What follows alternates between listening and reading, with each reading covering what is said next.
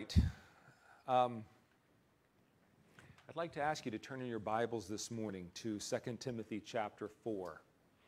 2 Timothy chapter 4, and I want to read the first 5 verses today. 2 Timothy 4. We have been in 1 and 2 Timothy for the majority of this year, and it's still going to take us a few weeks to get through the end, because we're going to slow down here in chapter 4 and hit some specific parts of the passage that we're going to read this morning. 2 Timothy chapter 4, verses 1 through 5. I solemnly charge you in the presence of God and of Christ Jesus, who is to judge the living and the dead, and by his appearing in his kingdom, preach the word. Be ready in season, out of season, reprove, rebuke, exhort with great patience and instruction. For the time will come when they will not endure sound doctrine, but wanting to have their ears tickled, they will accumulate for themselves teachers in accordance to their own desires, and will turn away their ears from the truth, and will turn aside to myths. But you, be sober in all things, endure hardship, do the work of an evangelist, fulfill your ministry. In this passage, there are 5 key elements to this text. 5 key elements to this text. The first one is God, and he appears in the first verse in the context of the spiritual assessment. That is, that he is going to judge the living and the dead. So he is one of the 5 key elements as the one who is going to be involved in the spiritual assessment that all will face in the future. The second is Paul himself, who is doing the writing. He is being a spiritual father for Timothy. He is charging Timothy. So there's Paul as a spiritual father. That means there's Timothy as a spiritual son. He's the third one here. There are some things said specifically to him. He's to be sober in all things, endure hardship, do the work of an evangelist, fulfill his ministry. And that's who Timothy was supposed to be. This is what he was charged to be. So there's Timothy as a spiritual son. The fourth part of this passage are the people that are talked about in this passage. And what we see about them is a spiritual condition, that they will have itching ears and not endure sound doctrine. It's their spiritual condition that is focused on. So God, spiritual assessment; Paul, spiritual father; Timothy, spiritual son; people, spiritual condition. And the last one is a need. It's a need, and that focuses on spiritual ministry. Preach the word. Preach the word. There's a spiritual ministry that is needed at this time. These are the 5 main elements in this passage. I want to consider them probably one at a time. There might be one Sunday that I combine a couple of them, but my intention right now is to do them one at a time. I want to consider them one at a time, and the good news is we're not covering all 5 of them today, right? So that's good. But I want to begin with the first one. I want to begin with the idea of a spiritual assessment as it's given to us in this passage. The fact that God is revealed to us here as the judge of all. As the judge of all. Okay? And I want to focus this morning on this idea of judgment. Of judgment. What does it mean to judge? I want to focus on what it means that God is the judge. Let's look at this together this morning. This passage focuses on God as the judge. So let's start there. What we're taught in Scripture is, first of all, that all of us are going to be judged by God. We all face a time in the future when we are going to be judged by God. Now, let me just give a little background that will help set the stage for us. Some of you, maybe many of you, will remember the story in Genesis 16. Abraham, Sarah can't have a child. She gives her her servant girl to Abraham as a surrogate mother. Hagar becomes pregnant with Abraham's child. Sarah decides maybe this wasn't such a good idea after all. She's not happy about this. And so she begins to treat Hagar harshly. And Hagar runs away. Hagar runs away. And she's in the wilderness somewhere. She's found a well. She's sitting by a well. And the angel of the Lord appears to her and says a few things to her. He appears to her and he tells her that she has to go back to Sarah. She has to go back to her mistress and live under her. And you think to yourself, what a cruel thing for God to say. But he tells her a few other things. He says, this child that you're pregnant with he's going to be a pretty unique man. He's going to be a wild man. There's going to be a lot of conflict surrounding this man. He's going to be against and everyone's going to be against him. But I want you to name him Ishmael. His name is to be called Ishmael because Ishmael means God hears. God hears. Call him hears. Go back to Abraham and Sarah. So with this message and this name that has been given to her for her son, Ishmael, God hears. Now, mind you, this is in the context of her suffering under Sarah and fleeing. And the angel's very specific. He says, God has heard your affliction. God has heard your affliction.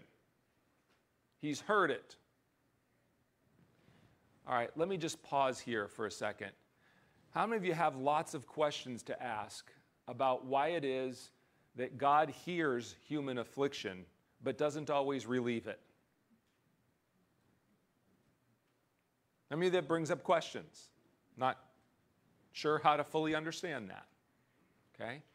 But what Scripture teaches us is that the afflictions that people go through are not because God is ignorant, unaware, or asleep on the job. He hears. He hears. Okay? So name your son Ishmael. Go back to Sarah. To the one who has afflicted you, go back. God hears. Has heard your afflictions.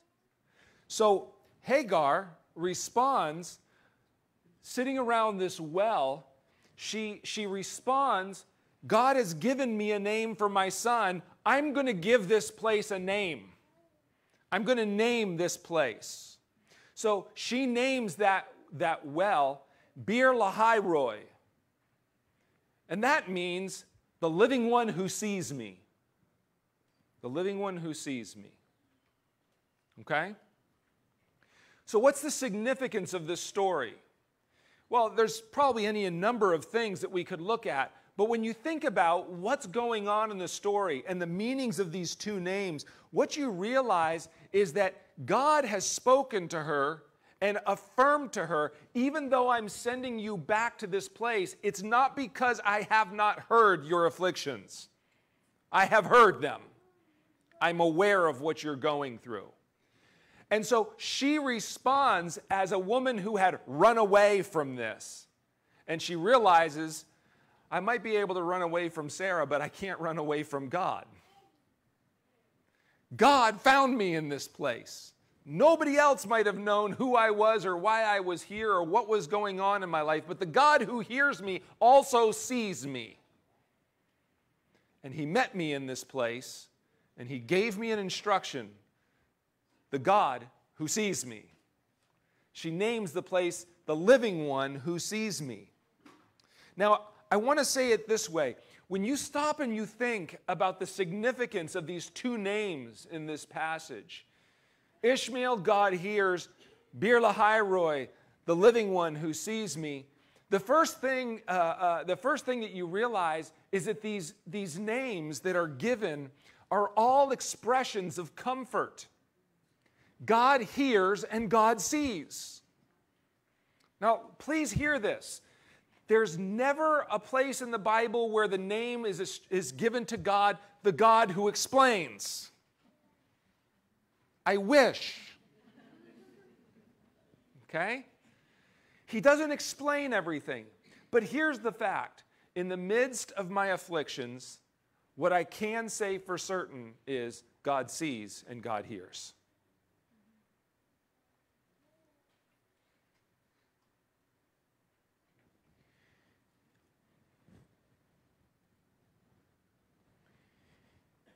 You know, it's hard.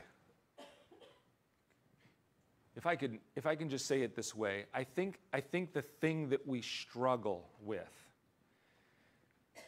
when we come face to face with a certain amount of affliction and we're confronted with this truth that God both hears and sees us, we are in that moment granted the opportunity to bow and worship in a spirit of acceptance. Often what we humans do, though, is we kick against it. I want to know why, and I want to know what I can do to get out of it. I want to know why, and I want to know how to get out of this.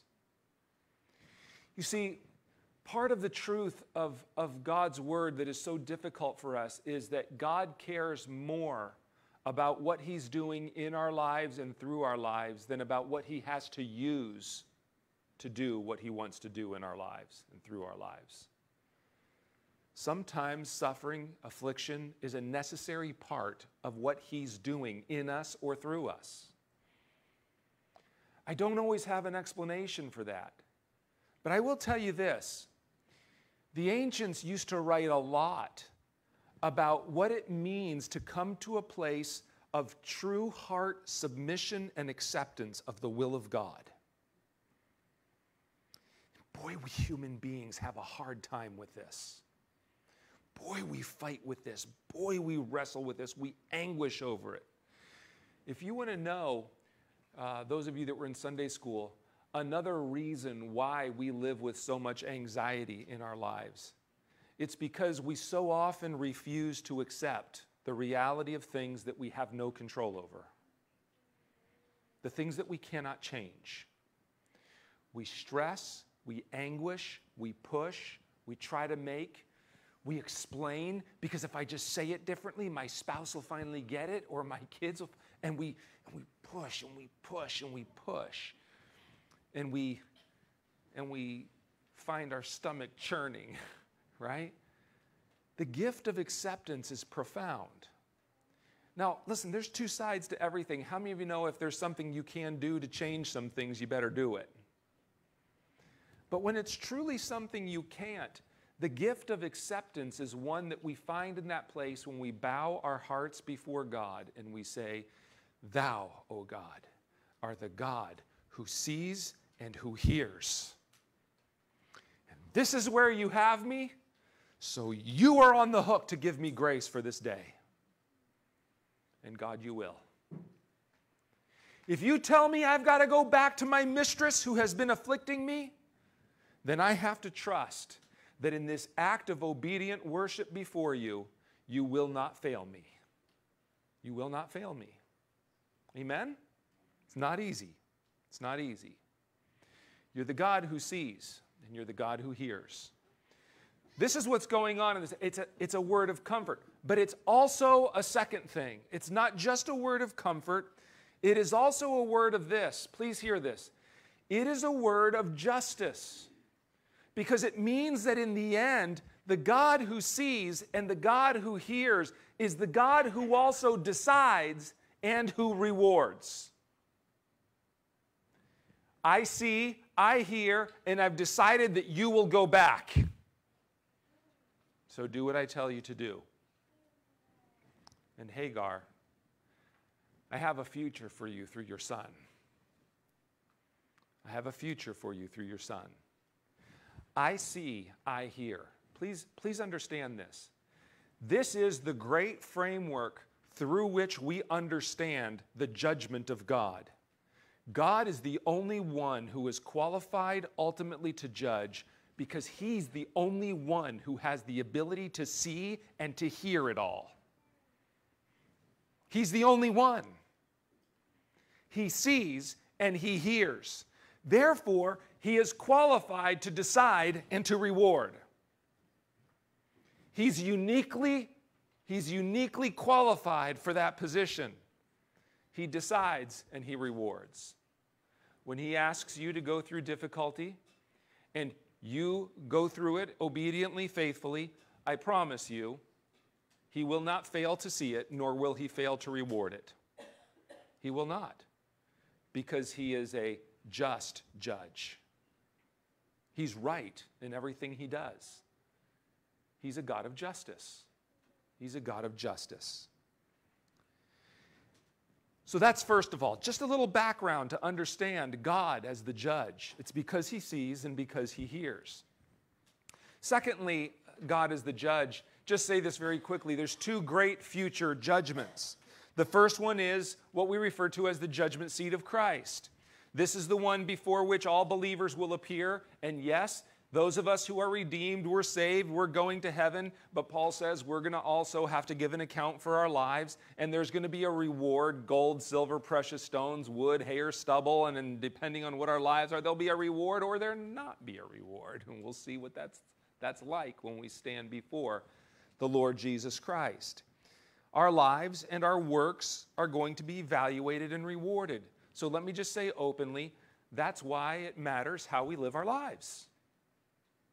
The choices that we make, the ways that we conduct ourselves, the things that we give ourselves to, the lives that we live matter because they're going to come under a time of evaluation. There they are going to appear before God who sees and who hears, and he's going to tally up the sum total of our lives. And he will reward accordingly. The second judgment is what we refer to as the Great White Throne Judgment. This is the judgment that happens at the very end of time, in which everyone is judged on the basis of two things. Two things. Everyone is judged on the basis of whether or not their names appear in the Lamb's Book of Life. That seals their eternal destination. And then we're told that the books were opened and their works were examined. So, please hear this. I think most Bible scholars would agree with this, that even for those who are lost, eternal judgment will be just. In other words, your next door neighbor doesn't have the same future that, who's the great paragon of evil that Hitler. Okay? You pick the worst person you can think of that did the most harm to the most people in their lives, and the reality is this. There may be a large number of people that are lost, eternally separated from God, but they will not all experience their lostness in the same way. That God is just, and that yes, they will be judged according to whether or not their names are in the Lamb's Book of Life. And, yes, they will be judged according to their works as well.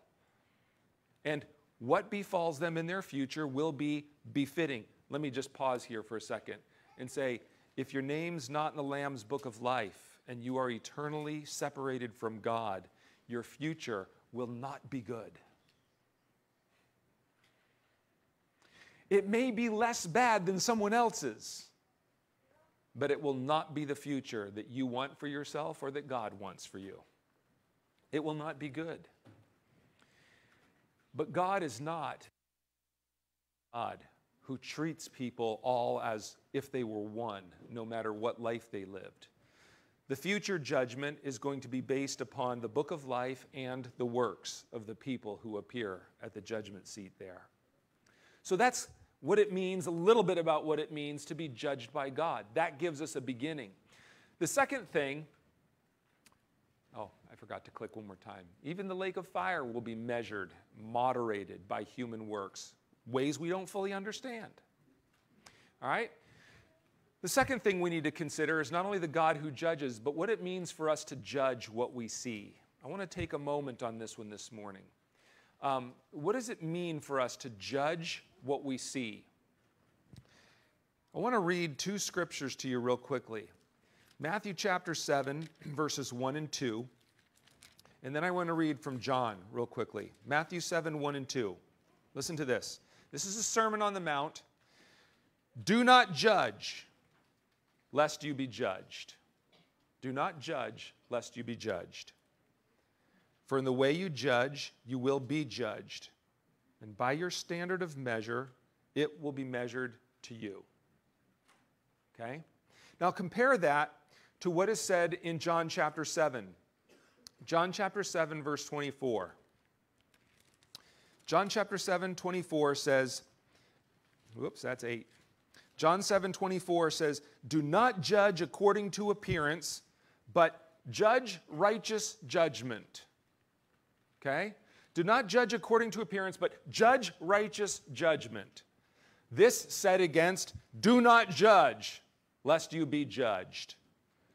For in the way you judge, you will be judged, and by your standard of measure, it will be measured to you.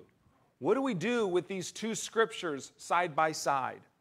Let me run through a list of things that I think we need to be aware of when we're thinking about what it means for us to judge what we see. Okay? Here's first of all. The first thing is, judging is very dangerous. It's very dangerous. That's why he warns us, judge not, lest you be judged. It's a very dangerous proposition to judge, because the measure you use to judge is the measure that will be used to judge you. So you might want to be careful about this matter of judging. You might want to take it really seriously, right? It's a dangerous proposition. Why? Because it opens us up to judgment by the same measure. Now let me just say this really quickly. If you wonder, how does being a judgmental person, how does being a judge open you up to judgment? Well, it does it in two ways. The first, the primary way, is that what we're being told here is that when we judge, the standard we use is the standard God's going to use to judge us. So the first way it's dangerous is because God will judge us by that same standard. But there's a second way. And this one is less obvious, and I'm not sure it's the direct intention of this passage. But I think it's important to say it this way. You get enough people that are all judging, you create a culture of judgment.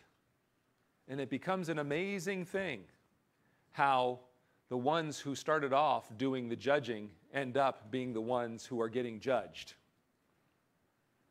Why?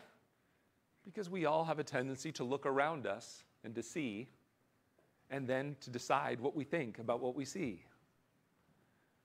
The warning here, I believe, would be well suited to a word that would encourage us to prevent the Spirit from creeping into our hearts.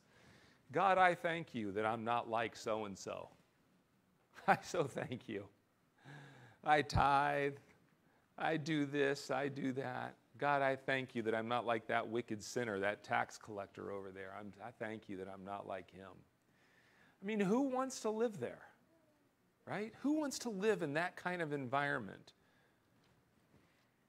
So judging is a dangerous thing because it opens us up to judgment. The second thing is that our standard will be used with us. It will be used already. The third thing is that please hear this, while God sees and hears all things, we don't. We don't. You and I don't see everything. And listen to this. And even the things that we do see are often seen incorrectly, not the full picture, or we get the wrong conclusions from it. We don't always see, we see, that's why we're warned, don't judge by the outward appearance. It's intended to communicate to us that what we think we see so clearly is not the way it is. So I remember this. I remember having this conversation, if it's okay for me to expose myself a little bit.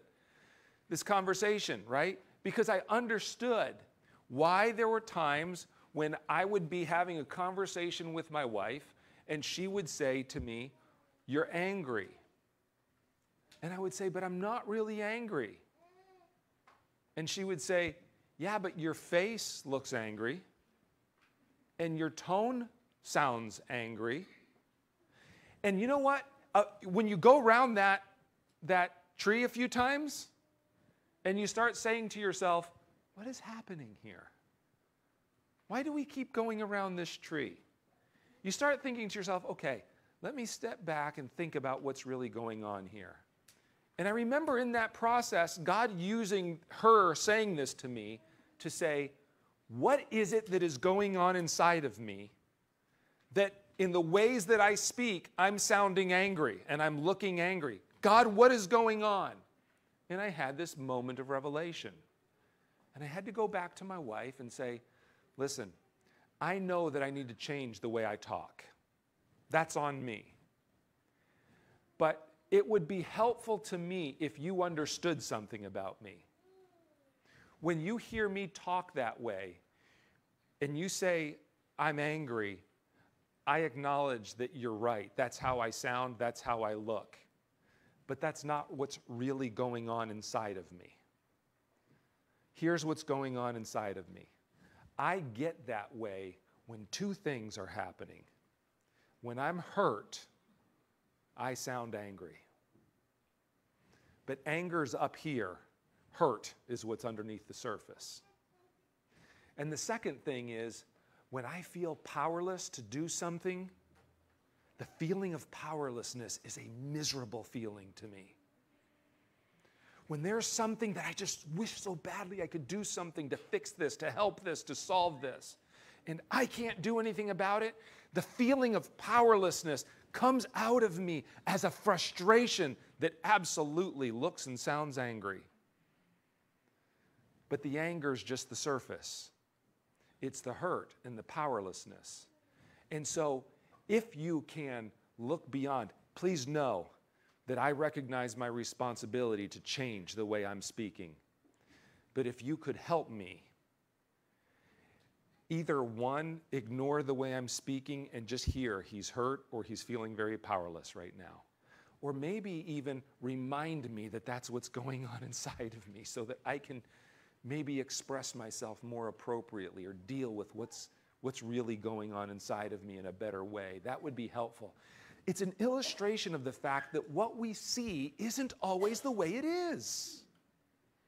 It's not the way it always is. And sometimes we get stuck in that place of looking at the person across from us and saying, "I can obviously see. I mean, anger's written all over you. How can you deny it?" You know, often, by the way, not only do we not see correctly, but even the things that are going on inside of us, we don't even see them well. We human beings think we are so much smarter than we really are. We are just so much more certain than we really should be. We need to give ourselves and the people around us a break. We're all stu-nods working our way through it. Look it up. Right? We're not brilliant. We're figuring our way through this. We need to be careful because we don't see well. We don't see well. Now listen, the fourth thing is to mention here is that righteous judgment is a must. There is a way that we must judge. So I gave you the scary stuff. Some of it, it's dangerous. Our standard will be used against us. We don't see well. And yet Jesus said we're supposed to judge righteous judgment. We're supposed to judge righteous judgment. Righteous judgment is a must. In other words, we need to discern. We need to be a discerning people. So what do we do when we start putting these things together? I believe this one is important. I believe it's very valid. We ought to be judging things much more than we judge people. You know what? It is a lot easier to identify a sin than to identify what's going on inside of the person who commits the sin. Amen? You know, statistically, there are just certain sins that we could so easily pick on in Scripture that statistically are very tied to experiences that people have had in their past. When people are abused, they're hurt, they tend to act out later on in ways that are very sinful. We can see the sin and identify it as sin, but we do not have any clue how to judge it in that person.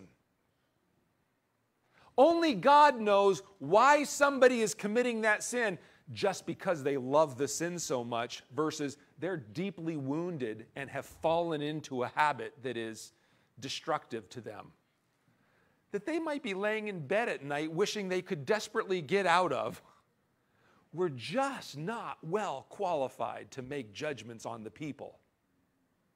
We need, however, to discern the sin.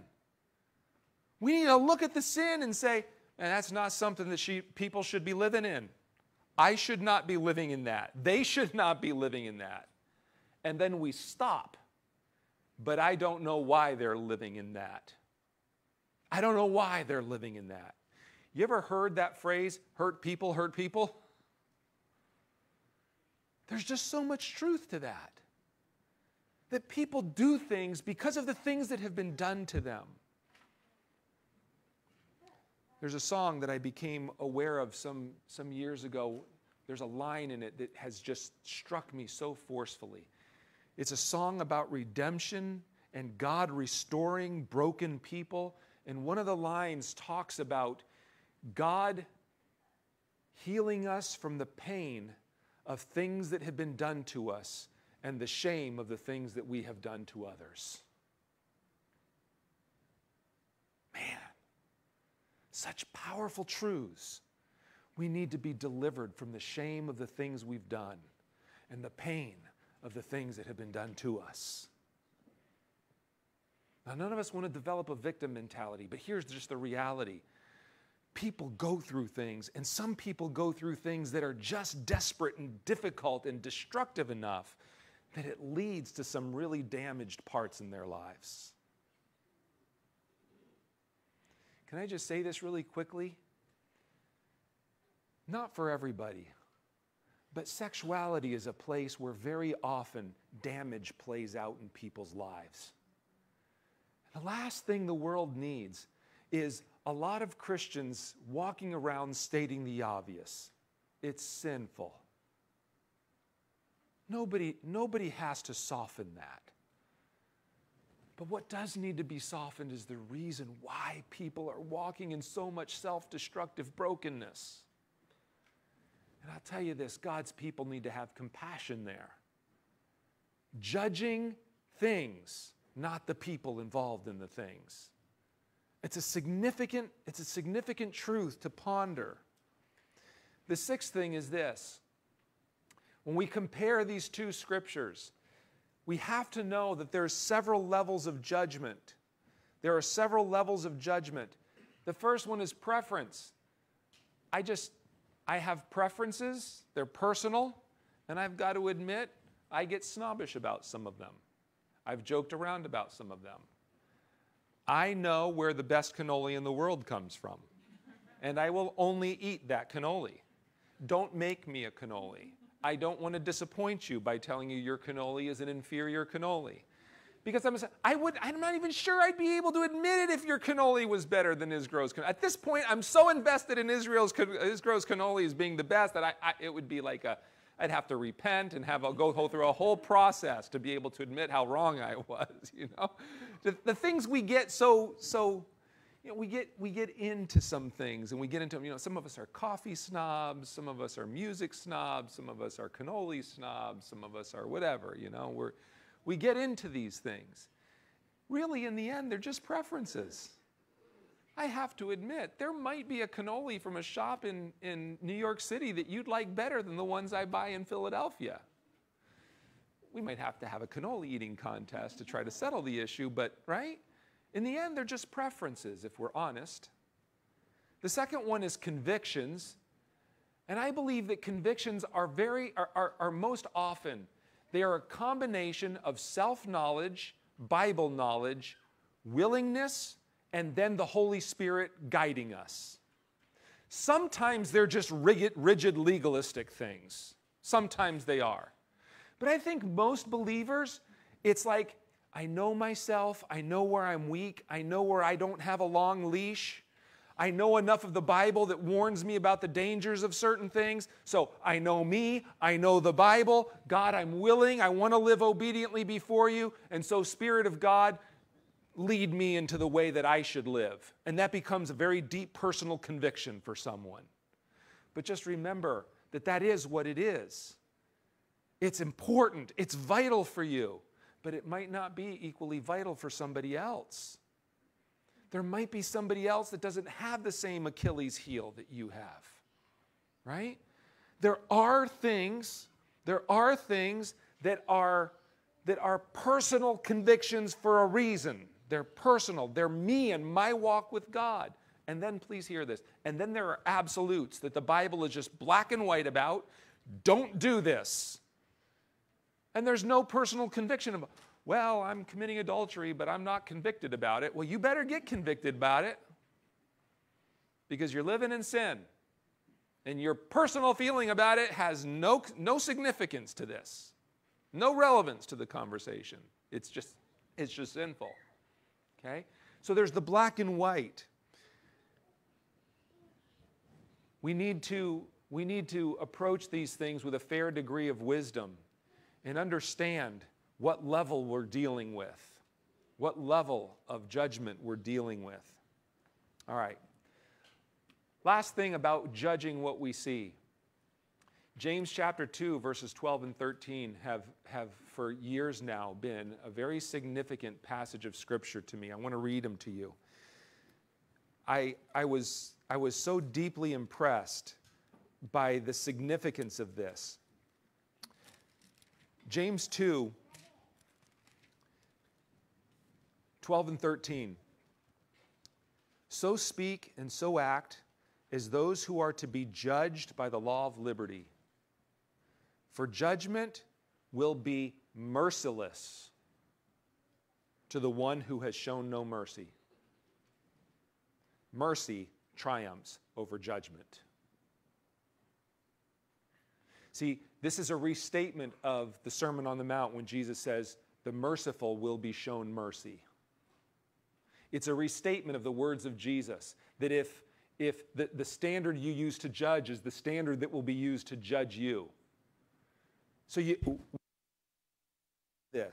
I don't have time for verse 13, for verse 12, but verse 13, the essence of your future judgment before God could be either merciless, in which case you'll get exactly what you deserve, or it could be merciful, in which case you'll get graded on a curve, and you'll get a better grade than you deserved. And one of the key differences between whether you get mercilessness, which is what you deserve, or mercy, is whether or not you showed mercy to the people around you during your lifetime. I just want to say it this way. If you tend to have a strong justice orientation that is black and white and merciless toward people too often, you need to duck. Duck. Because the warning of God's word is that that standard is coming right back at you. Because, listen, this is why we're warned about many being teachers, receiving a stricter judgment. It's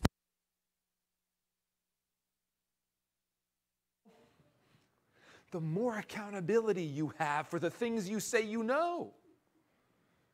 So, I mean, if you're just out there looking, and you're going, man, I know this, and I know this, and that, and this, and that, you better know that that's the way God's going to deal with you.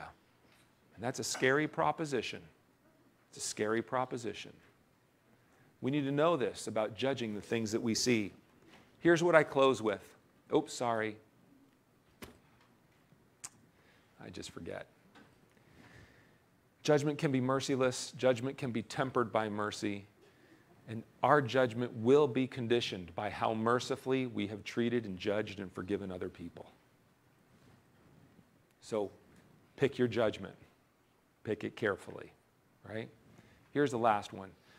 Boy, I have been looking forward to ending with this one. I need to preach this to myself. And there might be a few of you that need to preach this to yourselves this morning. What about judging ourselves? There's a scripture that at first it was so unfamiliar to me that I just kind of set it aside and said, I don't know I can pay much attention to that one right now. And as the years have gone by, it's kept creeping up on me. It's like I can't, it just keeps sneaking up on me, and I have to deal with it and say, okay, this has to mean something, right? Keeps sneaking up on me. It's 1 Corinthians chapter 4, verses 1 through 5. Listen to this. Let a man regard us in this manner as servants of Christ and stewards of the mysteries of God. In this case, moreover, it is required of stewards that one be found trustworthy. The King James reads faithful. But to me it is a very small thing that I should be examined by you or by any human court. In fact, I do not even examine myself. I do not even examine myself. Now listen to this. For I am conscious of nothing against myself. That is, my conscience is completely clear. I'm not aware of anything that I've done wrong.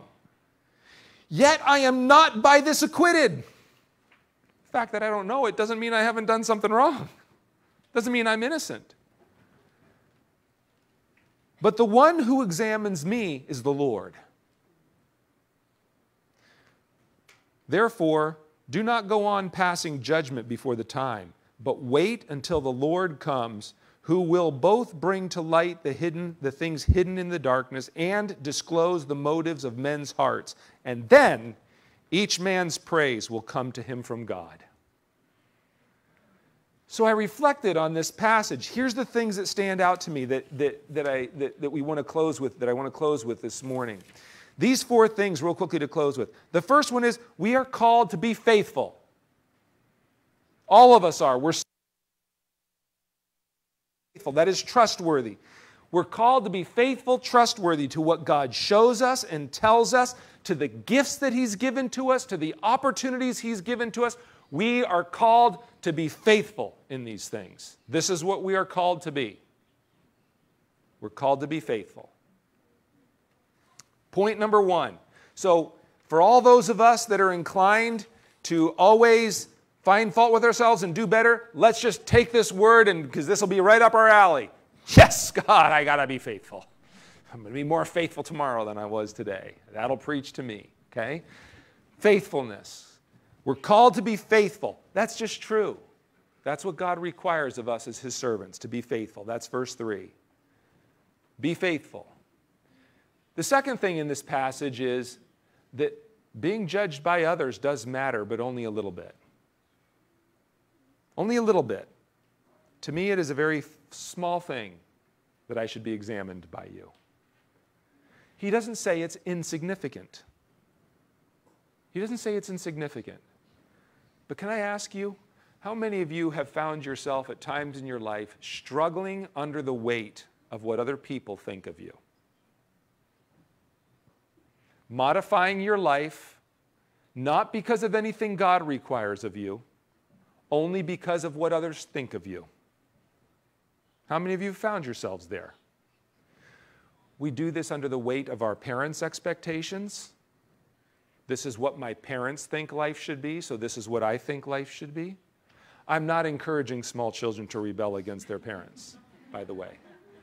I'm telling you that there come appropriate times when all of us have to step into adulthood and walk out our lives before God. We have a tendency to live under the expectation of everyone around us. Paul says it's a very small thing for me to be judged by you. It's a very small thing. He says what ultimately matters is that I'm going to be judged by God. That matters a whole lot. That matters a whole lot. The third thing that we see here is Paul saying, I'm not conscious of anything against myself, yet this doesn't mean I'm innocent. In other words, what we just said about not being good at judging others, we're not even good at judging ourselves. We're not even good at judging ourselves. How many times have I proclaimed my innocence when I'm not innocent? How many times I've felt guilty for things that God says that was forgiven so long ago, it's no longer against you.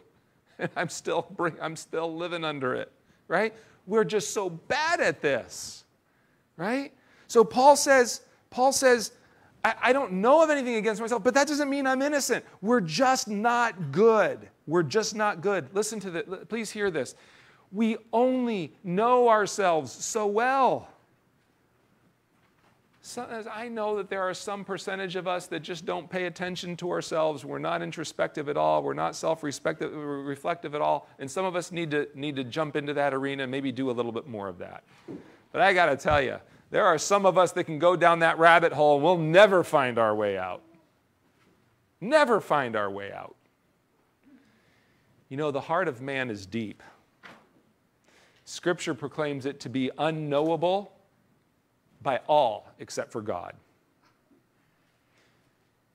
You know, we're just not all that great at examining ourselves. We're only so good at it. So here's the last thing. The last thing is this. Judging ourselves should not be a major occupation. Can I say?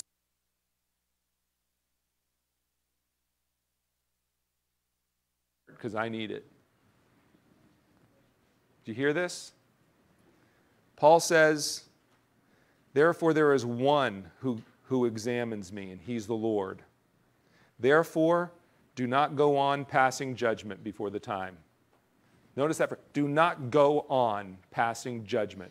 Notice he says, I'm not aware of anything against myself. In other words, he's not talking about just sinning randomly and not paying any attention to yourself at all. He's warning us about the danger of going down this trail of over-introspection about everything within ourselves. Listen, there's stuff that's obvious. When you sin, you know you've sinned. The Holy Spirit is able to convict you. You should be aware of this. There's a time set aside for examining yourself during communion, and there's these important things that we should do. In the end, you can't live your life doing this. You got to be able to move on from this. For some of us, this is a word of freedom that needs to be spoken by the Holy Spirit to our hearts. My brothers and sisters, we have to be delivered from the obsessive spirit of self-examination and self-judgment that is a satanic attempt to bring us under a place of powerlessness because we are self-condemned always. Some of us are incapable of being used by God because we are never good enough to be used by God. And the only person who's saying that is me, myself, and I. God would point you to Calvary and say there is one who atoned for your sins, and they have been dealt with by the blood of Jesus Christ. So stop holding yourself accountable for that which He died to set you free from.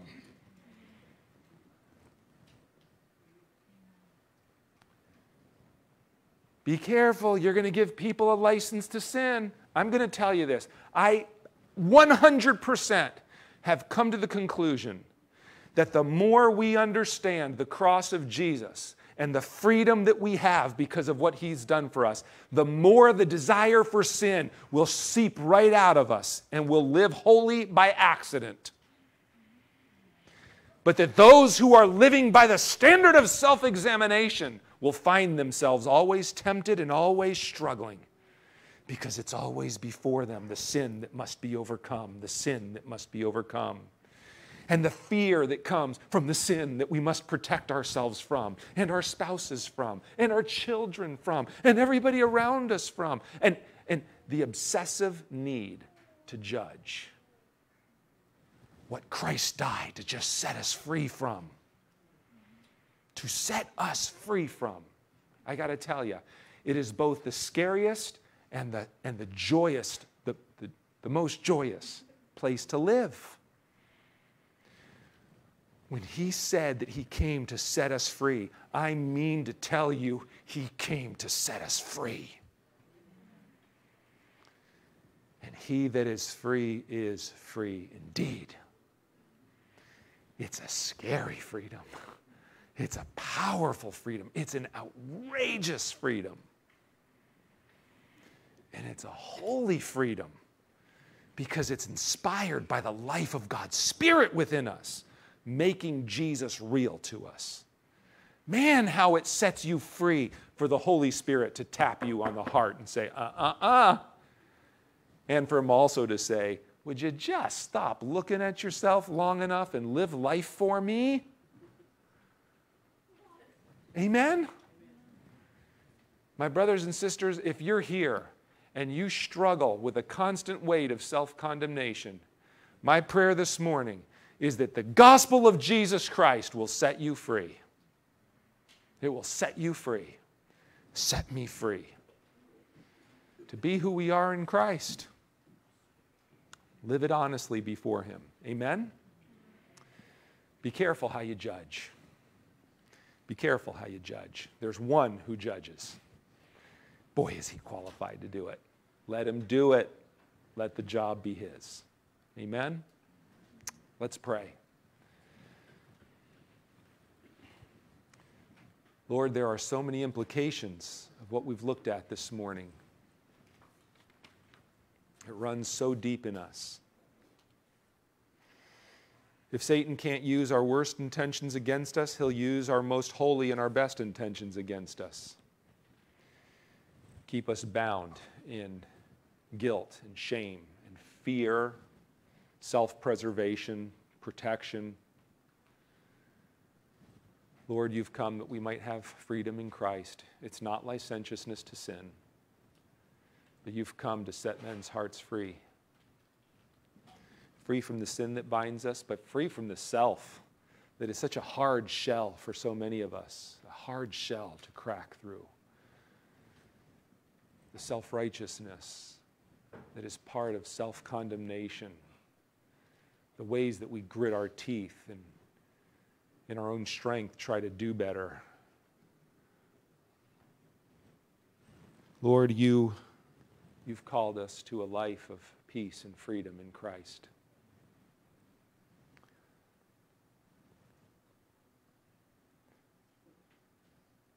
So help us to live in light of the fact that you are the judge. My request is that by the power of your Spirit, you would help me to be trustworthy and faithful. It's my desire. You've given me some talents that I will be accountable for the use of someday, but there's some things I'm not talented with. And Lord, you're the only one who knows how to judge and measure what I am, what I'm not. You're the only one.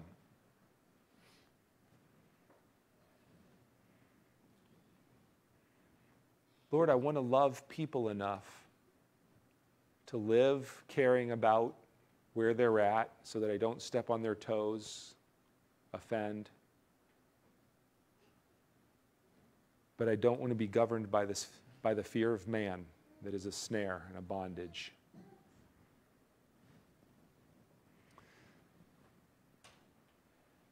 Lord, I pray that in that desire to walk faithfully and truthfully before you, trustworthy, Lord, that we would remember that there is one who is the judge, that we will answer to you, so we take our lives seriously.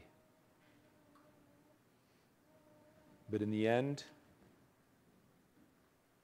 we live in the light that we have. We endeavor to serve you faithfully, and we let the judgment belong to you. Silence, Lord, if I can pray this way. I ask that there would be someone in here that this is a day, one of those stake in the ground days, where the voice of the accuser is put a stop to, where that weight of guilt and shame that has followed around from the past would be broken. The power of it would be broken by the power of the cross of Jesus Christ. I pray that you would set someone free today. Lord, we may have times of battling this. These are deeply ingrained issues for us, but I pray that today would be that day we drive the stake and we say, I will no longer live focused on myself, but I will set my eyes on the one who gave himself for me, and I will live joyfully, lovingly, gratefully for him who gave himself for me. And I pray that that orientation, that motivation would change in our hearts so that we're not driven by guilt and shame anymore, the need to perform obsessively, but that out of joyfulness and gratitude for what you've done, we live obediently and faithfully to the one who gave himself for us. I pray that you'd begin a time of healing for some of us today. Let the power of this truth be life-changing for someone. Lord, I pray that you would come to us in your grace and in your mercy that we sang about this morning, reminding ourselves that steadfast love never ceases, that mercies never come to an end. They're new every morning. Great is thy faithfulness, O Lord. That we would cast ourselves upon your mercy. Thank you, Jesus, for who you are, for what you've done. Minister that truth to our hearts. And Lord, may we become vehicles of grace to one another, vehicles of hope and restoration to one another.